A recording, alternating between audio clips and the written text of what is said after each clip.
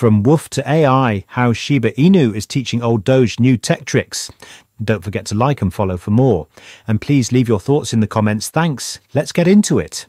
Here's an intriguing development that not everyone may be aware of regarding Shiba Inu bold move into AI Shibarium to power a decentralized AI ecosystem. Shiba Inu, often recognized for its meme coin roots, is making waves with an ambitious new project that could significantly expand its utility beyond just being a speculative asset. The SHIB development team has hinted at plans to integrate artificial intelligence AI capabilities into the Shibarium ecosystem, the Layer 2 blockchain that recently launched to much fanfare. The idea is to use Shibarium as the backbone for a decentralized AI ecosystem. This would involve creating decentralized applications, dApps, that leverage AI technology ranging from predictive analytics tools to AI-driven trading bots, all powered by SHIB tokens.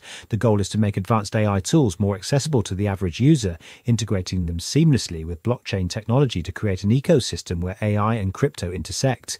Imagine being able to use SHIB tokens to pay for AI services, like generating custom algorithms for trading, running decentralized AI-powered prediction markets, or even contributing data to improve machine learning models in a completely decentralized manner. This move could position Shiba Inu as a leader in the AI-powered decentralized finance (DeFi) space, giving the token a real-world application far beyond its meme origins.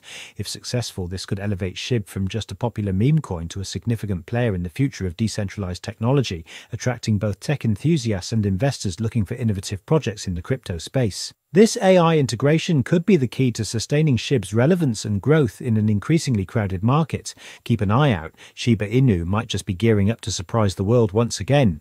Disclaimer: conduct your own research by contacting financial experts before making any investment decisions. This content is informational and should not be considered financial advice.